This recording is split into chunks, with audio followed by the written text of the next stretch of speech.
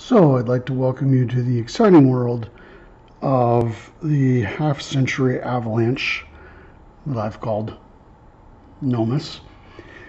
I've done every kind of experiment there is in the world on this, and I've made every mistake at least once, probably more times than just once. You can see it's kind of a mess back here. This is also me experimenting with every single different way of wiring it together. One of the experiments that I've done is, you'll see here as soon as focus comes in, I've been experimenting with mylar capacitors. Come on, focus. And electrolytics. Come on, focus. Maybe you can focus this closely. So that's a mylar cap, and that's an electrolytic. Do they sound different? Not. Well, let's find out. So one of the big fun mistakes that I made was having a minus 18 volts power supply rather than a plus 18 volts one. That was exciting for a while, so that got fixed.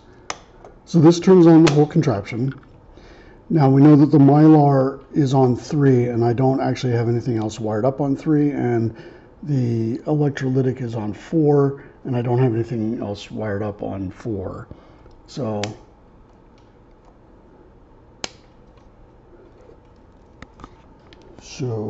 what have I done? Oh, so first thing is I have to turn it on. I decided that the red light would just mean that it was getting power.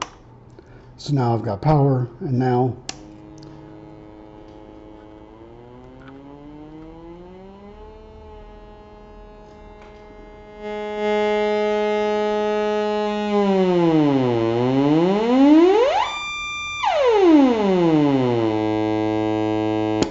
that's the mylar.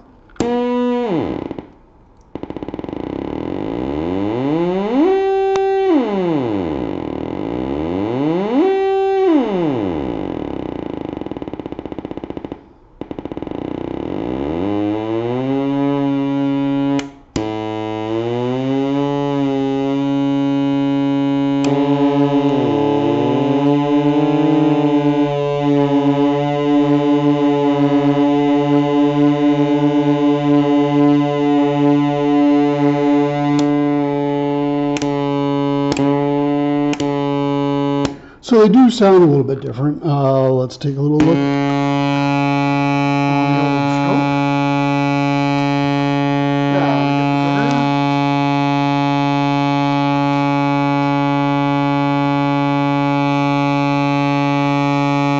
That's the mylar.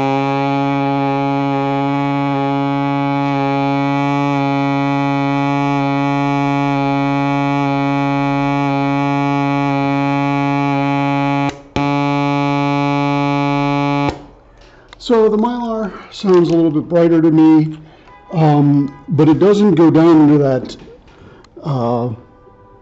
subsonic kind of range that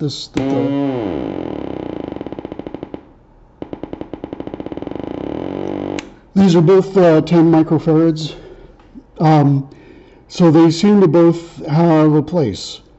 I was about to say something really stupid, like the mylars seem more musical to me. That's kind of silly. You'll notice also I'm experimenting with every different type of knob. I think that I would use all these knobs, although I seem to only have 2. I should have 5, but I can't find them.